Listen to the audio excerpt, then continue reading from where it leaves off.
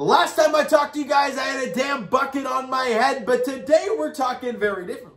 We're talking about 2 W's. The Jays beat the Detroit Tigers last night 3-2 in 10 innings, and they win today 2-1. With the 2 victories, the Jays now improved to 68-61 on the year. And as I said countless times, enjoy the wins, people. At this point of the year, enjoy the wins. If the standings go crazy and things start to look good, great. But as of right now, I just want to see this team play well and win some ball games, all right? And they did that yesterday. We'll start off with that game as they won an extra inning game. Like, who would have thunk it? I mean, I believe they're like 2-9 or 2-10 going into the game in extra innings, which is horrendous. But they won one. And it's nice to watch, nice to see for the Toronto Blue Jays. But the top of the 6th inning is where the offense got going for both teams. Alejandro Kirk takes a high cutter deep to left field, and it's gone.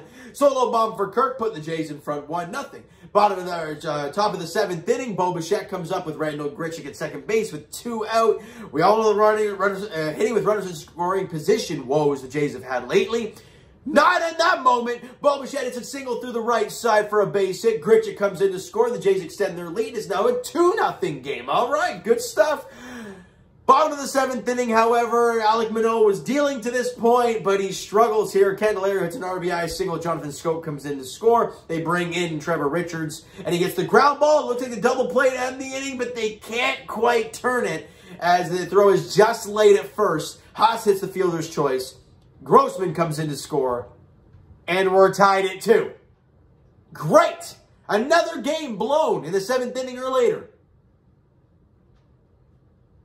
But however, the MVP from this game, offensively, Corey Dickerson comes up in the top of the 10th inning with Vladdy at second base and did exactly what he has done all game long. Just, they want to play me in the shift, slap it the other way. That at bat they didn't have on the shift doesn't matter because he blooped it in there in front of Badu in left field. Vladdy almost trips and falls, rounding third base, but he regains his balance and slides headfirst in, and he's safe. And the Blue Jays have a 3-2 lead. Oh, my goodness. You just lock this thing down, please.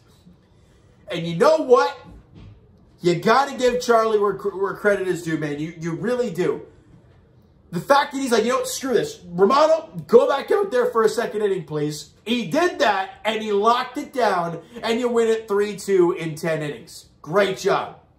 Offensive stats, Bo Bichette went 2 for 5 with an RBI in the game. Corey Dickerson 3 for 4. All 3 hits were to the left side. 2 in the shift, which beat the shift. And the other one, who cares? He just blew that thing in there. 3 for 4 with an RBI, the game-winning RBI for Corey Dickerson. Lourdes Gurriel Jr. went 2 for 3 in the game. Walked twice as well. So we got on base 4 of the 5 times he came to the plate. So a big job for Gurriel. Jays had 12 hits and 8 strikeouts in the game. Only 3 runs on 12 hits. That's not what you want to be seeing.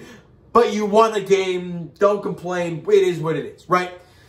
Pitching-wise, Alek Manoah went 6 1/3, allowed 4 hits, 2 runs, 8 strikeouts, and did not walk a single batter. We talked about it in the White Sox, his last start against the White Sox at Rogers Center, how he was battling his command most of the night, but he found a way to grind through it, and he did a great job. Today, totally different, or I guess last night, totally different story. He had the command, his 2-seamer was on fire, and his slider was just wipe out. Obviously, a couple missed pitches there to Candelario and Jonathan Schoop there in the bottom half of the 7th inning. But, again, 6 1/3 of 2-run ball. I'll take that any day. And he didn't walk a batter and had 8 Ks and struck out Miggy 3 times. Yes, sir. Alek Manoah was fantastic. Trevor Richards went 2/3 an inning.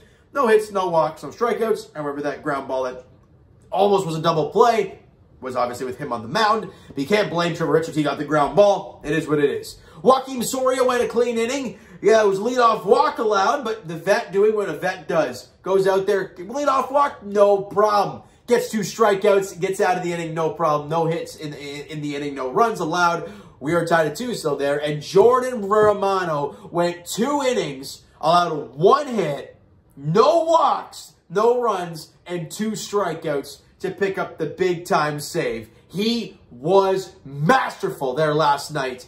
And you go into today now looking for a series W, looking for the first series win since that Springer moonshot against Boston at Rogers Center. Yeah, before the road trip. That's how bad this team has been lately. And you win it 2-1. You're now 68-61. You win a series. You've won a couple games in a row. Now you got Baltimore coming to town. So a great job winning those last 2 games. And maybe get on a roll here with Baltimore coming into Rogers Center. You play them 10 more times the rest of the way. So let's see what they can do. But let's talk about this ball game that happened just this afternoon. Jose Barrios got the ball for the Blue Jays. And the question was, is he gonna get that bounce back outing? His last 3 outings have not been good. The first 2, his command was awful, right? Not throwing strikes. I think he walked 7 guys in those 2 starts, which is not Jose Barrios. And then in the last game against the White Sox, he had 8 strikeouts and didn't walk a batter, but he was giving up hard contact after hard contact after hard contact. It was an awful night in the office there or really an awful first inning for Jose Barrios.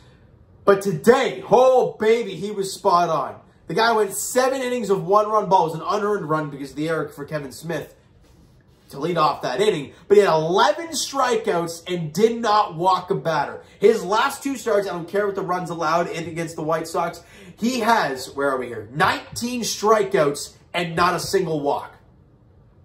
That's more like Jose Barrios. 1 run over 7 innings, 6 hits, no walks, 11 Ks, 1 off his career high. He was dynamite tonight. Well, he's playing the Detroit Tigers. Do you think I care?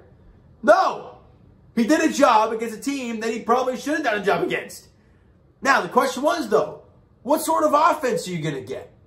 Well, top of the first inning. We have not seen a lot of early offense from this Blue Jays team lately, but top of the first, Bo Bichette hits one deep to right field, and it's gone. A leadoff ball, or I guess no, it wasn't a leadoff because Sidney was leadoff, but a first inning home run for Bo Bichette, putting the Jays in front 1-0 early before Barrios even touches the hill. Beautiful.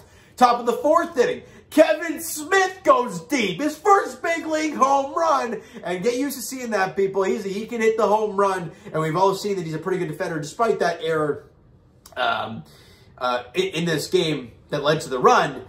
He's a sound defender at third base. Him and Valera did a great job. Obviously, Espinal hitting the IL. You're going to need a good defensive third baseman, and you got 2 of them there. So that's very, very good news there. But Kevin Smith with the bomb, putting the Jays up 2-0. We go to the bottom of the 6th inning. Harold Castro's an RBI. Single Jonathan Scope comes in to score. Scope was obviously the base runner that should have been out for Kevin Smith. The ground ball that he had, but he committed the error. But 1 run allowed for Jose Barrios over 7 innings. Fantastic. The Jays have an opportunity. I believe it was the top of the 7th. Bases loaded, nobody out. They get nothing. I believe Hernandez strikes out and Kirk grounds into a double play. When you're struggling with runners in scoring position, stuff like that happens. My God, this team is in a rut when it comes to runners in scoring. They had, what, 3 or 4 hits total in the series with runners in scoring position? It's awful. It's awful. Right? I'm thinking to myself in my mind, I'm like, is this like, you're only up 2-1, you have a chance to blow this game open, you don't. Is this a disaster waiting to happen? Well, after that top of the 7th inning blunder, Barrios goes out there, 1-2-3, no problem. That was his final inning. And then Adam Simber goes out there, does a job. Tim Mesa does a job against his first big league save. And the Blue Jays lock it down, winning 2-1, win the series 2-1. It's nice. It's nice talking about wins. I can do it all day, people. And it's nice when you win a series. It's even more positive. Let's get to the stats for today's game. Bo Bichette had a big night at the dish. Don't like him running into the out or getting into that rundown late in the game. However, it is what it is. He went 3 for 4. The run scored an RBI. Obviously had the home run. And he walked once. Got on base 4 of the 5 times he came to the plate. That is more like Bo Bichette that we all know and love. Go deep. Then hit a couple singles and get on base somehow. Big job for Bo Bichette. And Vladdy had a couple more hits today. He was 2 for 4 with the walk. He got on base 3 of the 5 times he came to the dish. So a good job and good day in the office there for Vladdy too. Team had 10 hits overall, only struck out 6 times. But again, like we said in last night's game, he had 12 hits, only scored 3 runs. He had 10 today, but only 2. And it's crazy, you know, Vladdy and Bo combined for half of those hits. Remarkable stuff. But the main focus today was the pitching staff. Watching this Blue Jays team get a 2-1 lead in the bottom of the 6th inning, and knowing you have to get through the rest of the bottom of the 6th, the 7th, the 8th, and the 9th with a 2-1 game, it sounds next to impossible for this team. With Romano down and not playing, obviously he's pitched 2 innings yesterday, you're going to need some other guys to put in the work, right? You don't have the vet closer Soria to come out there and bail you out. But the guys that went out there did a job. Like we mentioned, Barrios, fantastic. 7 innings, 6 hits, 1 run, 11 strikeouts, didn't walk a batter. Brilliant stuff. Adam Simber, two-thirds of an inning, got a strikeout, gave up a hit, then got pulled from the game for Tim Meza, and he did a job. An inning and a third, allowed 1 hit. That was it. No Ks, no walks, no runs allowed. Tim Meza does a job, and the Blue Jays win it 2-1. They win the series.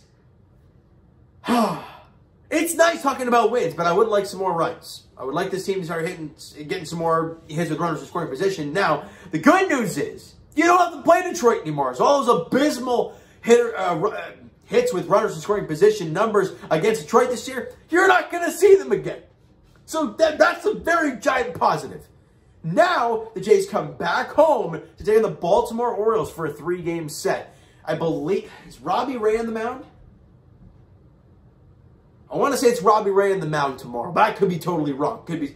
I think I'm right. I'm pretty sure it's Robbie Ray on the hill for the Toronto Blue Jays in Game 1 against Baltimore tomorrow. I don't know the pitching. I forgot to write down the pitching matchup there tomorrow night at Rogers Center because the Blue Jays start up a 3-game set against Baltimore. And Jays fans, I'm not saying they're going to make the playoffs, but I think if anything short of 2 of 3 against the Baltimore Orioles is horrendous. That team is downright terrible. This is a series where the Jays their offense can wake up and their pitching staff can continue to deal.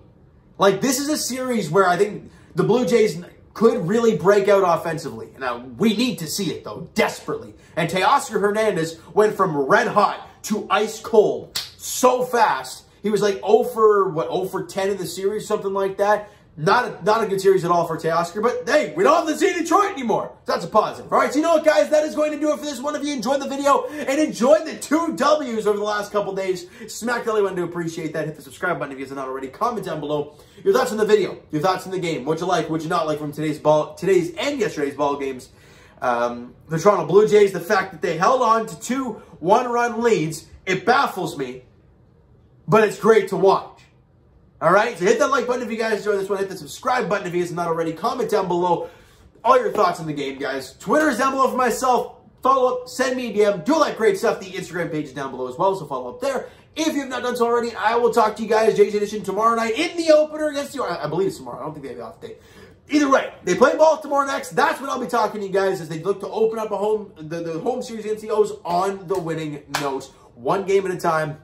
Enjoy the 2 today. But next up, Baltimore, all right? Let's do a job, at least 2 of 3, all right? So thank you guys for listening and watching. I hope you enjoyed the video. We'll talk to you guys then.